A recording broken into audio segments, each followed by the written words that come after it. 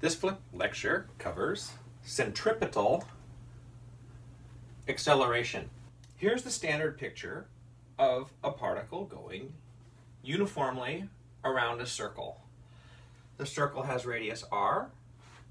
The time that it takes to go around the circle is capital T, the period. By definition, the thing we call the frequency is 1 over the period.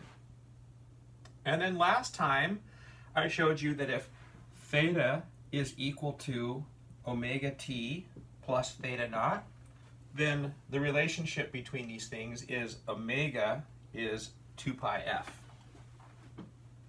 And I also showed that omega is delta theta over delta t. V, which is the length of the vector v, which we say is the speed, v is equal to, well, here's one easy way to calculate it.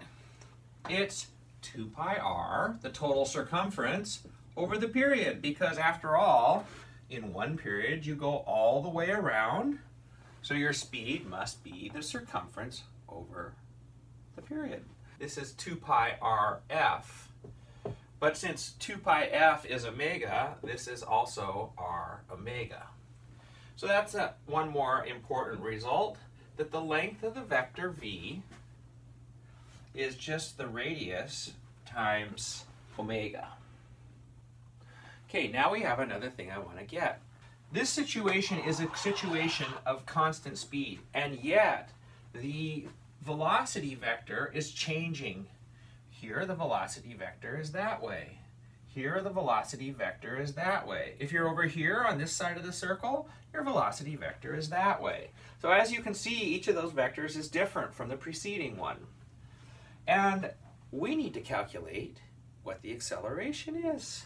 Okay, and how do we calculate the acceleration? Well, we take the velocity at time t, which I've conveniently already drawn here, and we take the velocity a little time later, so the average acceleration between those two times is the final v at t plus delta t minus v at t over delta t.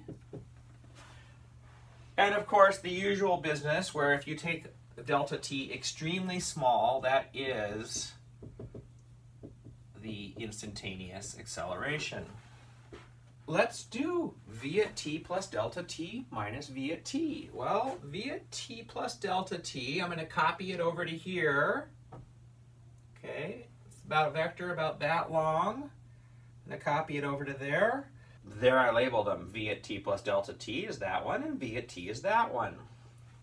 Now this angle here, it's not too hard to convince yourself, is the same as that angle there.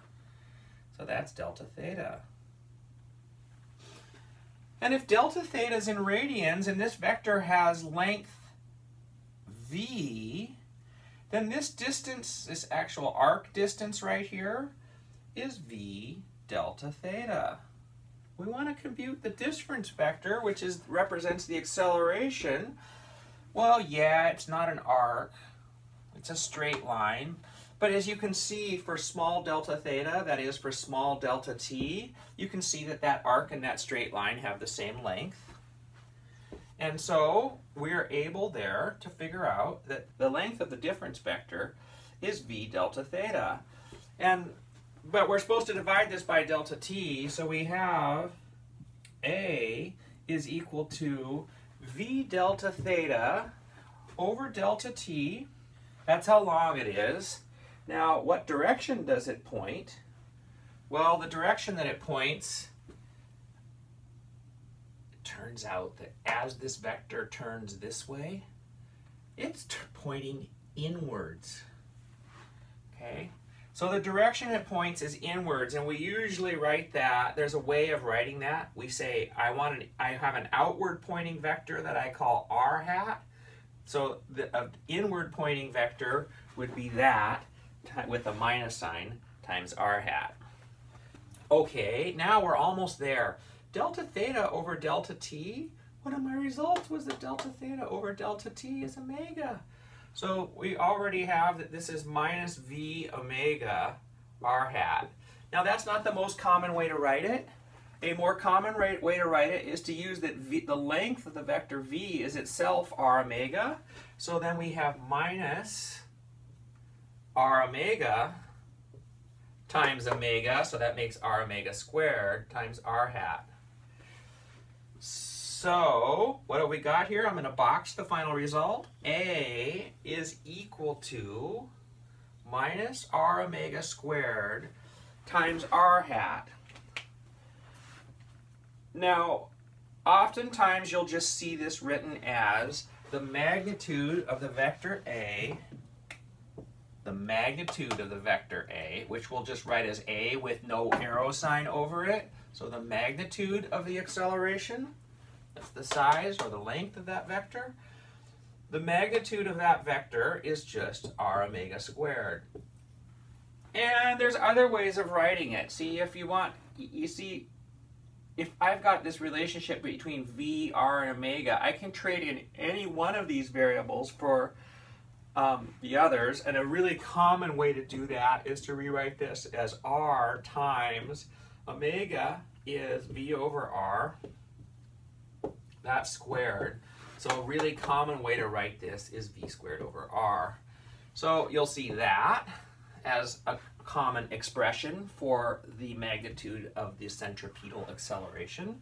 And you'll also see this as a common expression for the magnitude of the centripetal acceleration. And which one you use is dependent upon which one is more convenient in terms of the problems that you're given.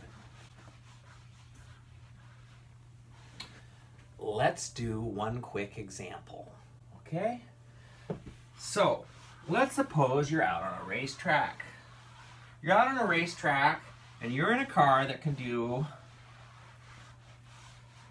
let's say, 200 kilometers per hour. You know, I want the units to work out a little bit nicer because I'm going to have to do a units conversion. So let's make it 180 kilometers an hour. That's still pretty darn fast, okay? And now 180 kilometers per hour is 180,000 meters per hour, but an hour is 3,600 seconds, so that's 180,000 meters over 3,600 seconds. So we see that that is 50 meters per second. Now, here's my little question for you. How sharp a corner can a car go around if it can withstand 1 g of centripetal acceleration towards the center? And just to make our lives easy, let's take g to equal a nice round 10 meters per second squared. So the question is, at this speed, what radius of corner results in 1 g of acceleration? Well, we use A is equal to v squared over r. We put in that in the question here that we formulated, we're asking how sharp a corner is it when A is g. We're given the v, and so we learned that r is equal to v squared over g. Okay, now v squared would be 50 meters per second squared, so that's 2,500 meters squared per second squared. And g, I said, is 10 meters per second squared. Notice the second squareds cancel. 2,500 over 10 is 250. Meters squared is in the numerator, meters in the denominator. So we've just learned that at 180 kilometers per hour, you experience 1 g of centripetal, that's towards the center acceleration, if you're managing to make a corner that has a 250 meter radius. That's everything we need to do in Night 4.5.